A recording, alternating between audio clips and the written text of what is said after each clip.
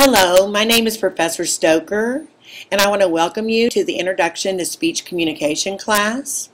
Whether you're a veteran of online classes or this is your very first time to take an online class, I just wanted to show you how this particular class works and give you an example of how you do things in this class.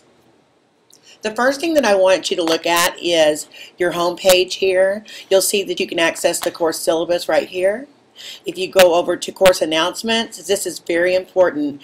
You need to look at this because I change it up every week. Sometimes I change it up day by day, and if there's certain announcements that I want to make, so I really want you to look at that. There's course mail over here, and then your grades as you get them. You'll see the percentages over here. I have live office hours, and they are on Mondays at 9 p.m. If you want to come and chat with me or ask questions, you may do so. And those, I will be there for the first 20 minutes. If no one logs on, then I'll go ahead and get off. But of course, you can email me at any point in time because I am very good about answering email. You don't have to wait until Mondays to do this. And then we also have the course syllabus, which I want to take a look at for just a moment. It's really important that you read the syllabus. Number one, you're going to have a quiz on it this week, but also it's important because of the fact that this tells you everything that you need to know, or a lot of things that you need to know for this course. For instance, one of the things that you'll need for this class is COM 2. That's the name of the textbook. I use the textbook all the time in the class. It's used for every quiz except for the first quiz, and so therefore you need it. You need to get it. And you should already have it. You also need to have a video camera or your cell phone or some kind of camera that will allow you to upload to YouTube. You're going to make a YouTube account. If you don't know how to make a YouTube account, I talked to you about it in one of the lessons in the first week, and I also tell you to just go onto YouTube, and it's very easy to get an account there. The other thing that you need to know is that I really don't accept late work. I mean, I give you a week. Every week you get 1 week to complete your work. So everything opens up at midnight on Sunday night, and it's due the following Sunday at 11:55 p.m. You have an entire week to do the assignments. So if you'll just take it little by little, you'll get everything done, and there should not be a problem.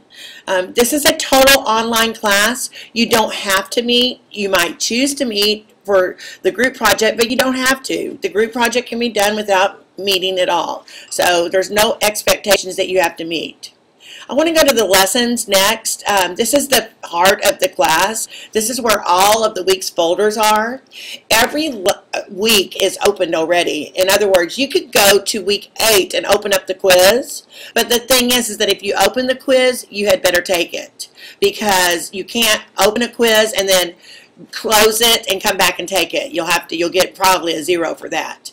Every quiz has for instance, this quiz, every quiz has a 45-minute time limit. There are 25 questions on the quiz, and you'll get that much time to finish it, but you only have 45 minutes. So you need to know that if you open up a quiz, then you also need to take it. So you wouldn't want to open up week 8 unless you'd already read chapter 6 quiz, is my point. So when you're looking at the lessons, you'll see that there's each week.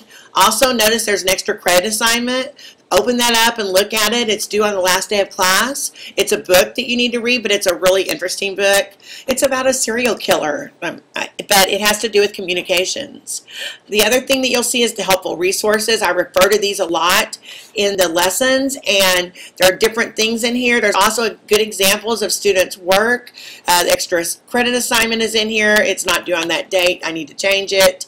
And then there's also different rubrics in here and all kinds of things. So there are things for you to look at. It's important that you do.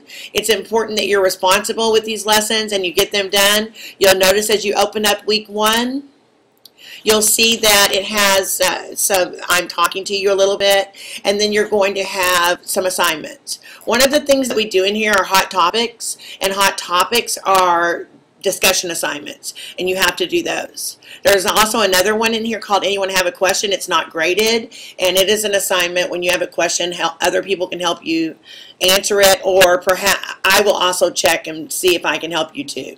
And I'll check on there every once in a while. That will be open throughout the entire course. Then up here you have resources. Notice that it says Apple Safari is not supported in Angel. That's what I'm on right now. So you might want to check and see if there's something wrong with what you're using as your browser, and you might need to change that, like to go to Google Chrome or Firefox or something like that. I don't usually really use the calendar. It shows you when my office hours are, but I don't usually use it because it has some problems. Of course, you email me at any point in time during this class, and I will respond back to you in a timely manner. And then, of course, you have your grades. So this is the way the course is set up. If you have any questions, you feel free to ask me. I am so excited to have you in class, and I look forward to some great communication.